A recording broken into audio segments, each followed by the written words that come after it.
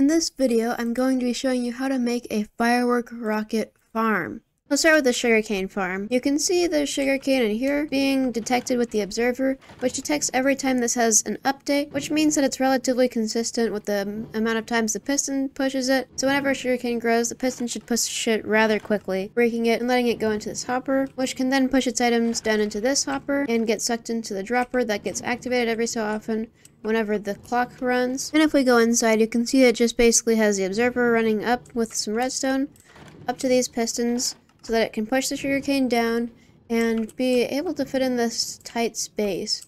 There's not a whole lot of area here, like this is the biggest area that we can work with. Then we have these little areas for the creepers to go in. A few of these trapdoors do get activated when the clock goes, but on the lower floors it's less of a problem because we can have redstone blocks which activate them, which means that when they get another signal, despite the fact that this is what they look like when it's activated, we can just flip the trapdoor down and it will look just the same. The one under here is the only one that actually gets activated, but you don't need to worry about that one because right here isn't where any creepers will spawn anyways. In fact, you could just remove that trapdoor if you want to. The water activates based on this clock, which has a few comparators. It takes a tick to go through all of these. This will make the redstone signal a little less strong, and it'll just go through here, which makes it unactivate this torch, which activates the observer from the repeater, and then the torch will activate this, repeating the cycle again. And then that will shoot out the water from these dispensers, which will push off the creepers, and it takes just long enough to have the creepers fall off the edge. And even if any stragglers come, then we'll be able to shoot them off after the second round. But most of the ones on the edge should be able to get off the first round. And you can see that guy being pushed off now and falling into the hole, where he goes into this tiny chamber that has a magma block. And whenever a creeper gets down here, then they'll die to the magma blocks and potentially drop their gunpowder if they have any, and then that will just be dispensed into the ground where we have some gunpowder and sugarcane, and we can use that to make fireworks every so often. You can put a little collection chamber under here if you want to just get all the drops and then put it into like a firework chest and then be able to craft as many fireworks as you want to. Of course, no creepers will spawn until you actually finish the design. Mirror what we have going on here so that it looks consistent, and just build up the patterns on this side. The outer design is based on a firework rocket. You can see how the stripes go like that, and it has the same ratio of 3:8. We just have 9:24 instead. And the hat looks pretty much the same as it would in real life with the ratio that we have here. I made the fuse be able to cover up the redstone here, which we need to dispense out the items onto the ground. But I also made it easy to mirror so you can just build this on the other side to have it consistent.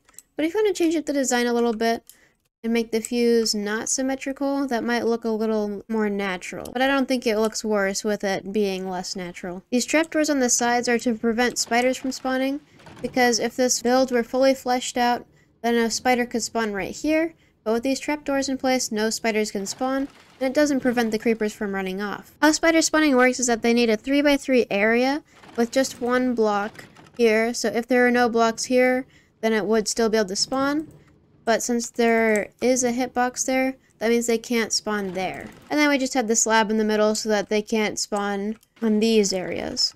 The magma here is optional because it doesn't really make it much less efficient if you don't have it. So if you're good with just collecting one magma block and leaving it there, then this will work as normal blocks because this only really does 1 or 2 hits to the creeper before it falls into the middle. How this clock works is that whenever this comparator is activated, it'll go to here where it pushes a piston, activating this observer clock, which goes through this block into this dropper. That way, any item that comes in the system will be dropped out of the system. This way, there doesn't need to be a constant dropper sound, which can get pretty annoying. The way we send the signals to the water is through this repeater, which every time it goes off or on, it'll make it update all of these observers. That did need to be a little more complicated than having, let's say, a hopper system going around the place, which I did try many times. The observers just didn't last long enough to have the water cover all of the edges. And I wanted this farm to be operable more than 50% of the time, so I made it so that the water only comes up every so often and turns off quickly. The signal gets sent down by simply just having redstone on top of all the observers,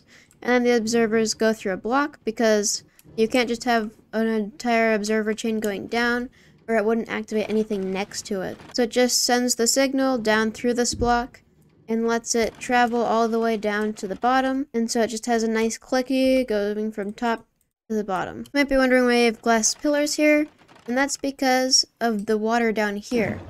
It's difficult to get water to flow all the way to one central block if you have a weird circle shape, and here in this amount of space, it's pretty much impossible. The easiest thing to do is just have the water flow in 3 directions or 4 when you build out the whole thing. The reason I didn't want to have cats is because although creepers will get scared of cats and run off on their own, they need blocks on the other side to pathfind to. So for example, this would work because the creeper can pathfind to this block. But if we remove that segment, that means that the creeper has nowhere to pathfind to, so it just stays on the trap door and doesn't do anything. So I figured water would be our next best bet, and although it took a while, I was able to get a design down that worked well in the little area that we have here. This farm took a long time to design, so I'd appreciate if you subscribed if you enjoyed the video and might find this farm useful. Anyways, that's the end of the video. I hope you've enjoyed, and I'll see you in the next one. Bye!